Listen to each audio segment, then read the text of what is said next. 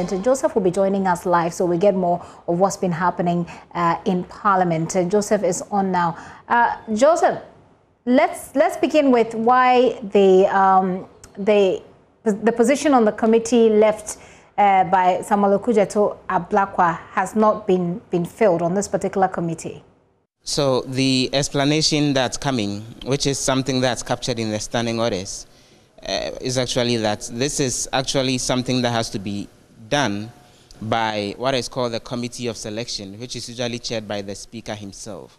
So at the beginning of every session of Parliament, that committee then has to meet, and then depending on whatever the agreements are, the level of both the majority side and the minority side, the committee then agrees on which member of Parliament is supposed to serve on which committee. And then that committee then brings a report to the floor of Parliament for the necessary approval. And then when that report is approved, then the committees are then considered duly constituted. So what has to happen is, in terms of the replacement, a request has to go to the committee from the level of the leadership at the minority level in terms of whoever is replacing Mr. Okudzeto Ablakwa.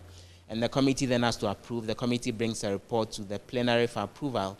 And it's after that report is approved that any new individual who is replacing Mr. Ablakwa can then go ahead and take up that position. And the explanation Mr. Jose, who is the chairman of the committee, gives is that in terms of replacing Mr. Ablakwa, decisions on that have to be taken at the level of the committee, and they at the level of the appointment committee then just have to accept whoever the Committee of Selection recommend for approval, and it's eventually approved at the plenary, and then that person can then come and sit in. But that committee chaired by the Speaker hasn't gone through that process yet, which is what everyone is waiting for. But as Mr. Ose also indicates, he, at the level of the committee, all that they seek to do is to work as a team, and when they have quorum, they go ahead and get the business done.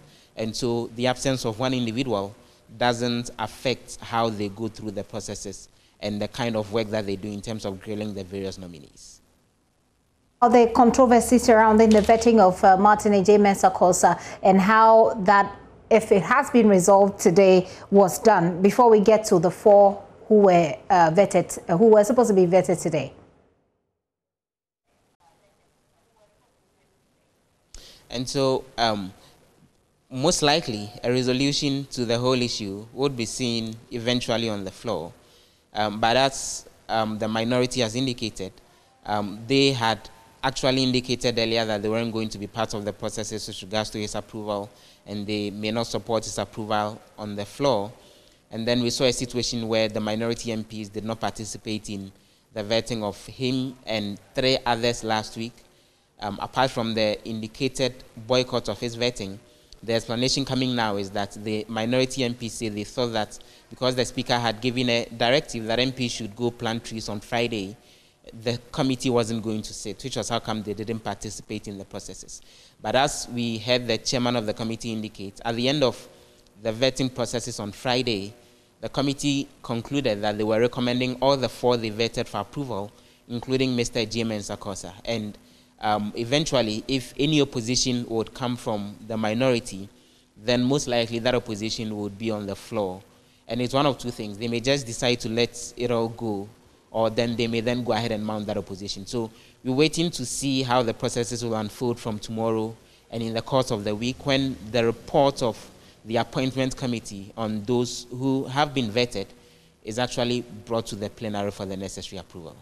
This vetting, though, the Deputy Foreign Affairs Minister Designate Thomas Mbamba's session lasted 10 minutes, less than 10 minutes. Help us wrap our head around that incident.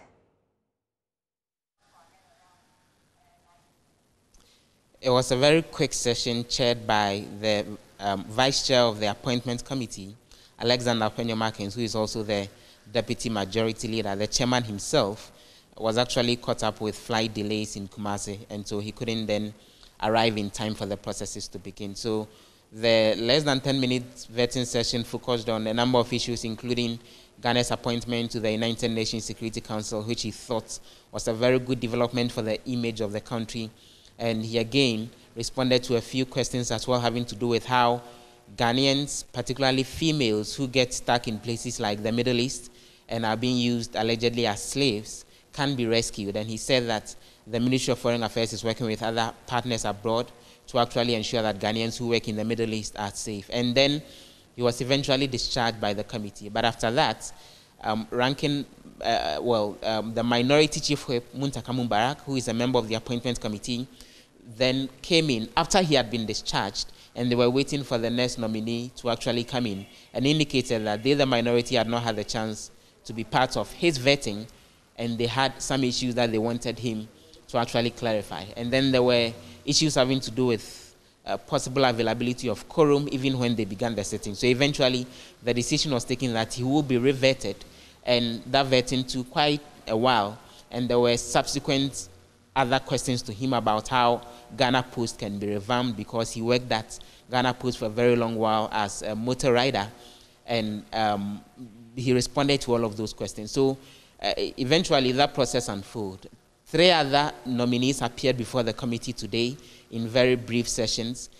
Let's highlight the session of the Deputy Minister Designate for the Health Ministry, Mahama Seidu, and he responded to a number of questions, including a question on the development that was revealed in the Pay or Die documentary that Corruption Watch and Joy News aired sometime last week, having to do with pregnant women still paying for services when it comes to maternal health, which is illegal per the provisions in the Health Insurance Act. And he said that he would recommend to his minister that the necessary investigation be done for those facilities that are still extorting money from pregnant women to be dealt with one way or the other. And again, he indicated that this is something that he thought was out of place and should not be happening.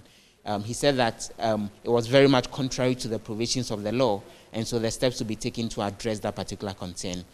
He also responded to one other question having to do with the 111 district hospitals that, if you recall, President Akufo-Addo had indicated in one of his COVID-19 presidential addresses that were going to be built within a period of a year in order to augment the infrastructure when it comes to health facilities across the country. The concerns are that about 14 months down the line, a lot of these projects have not even begun.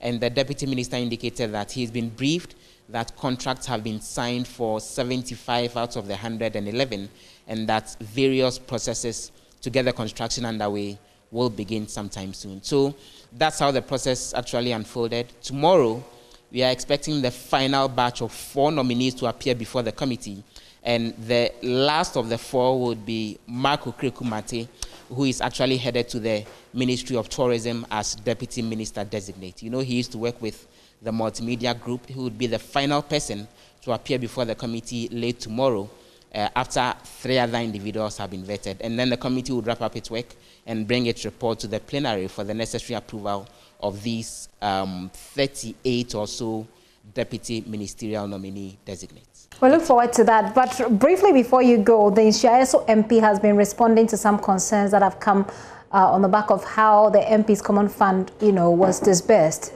Tell us briefly about that one.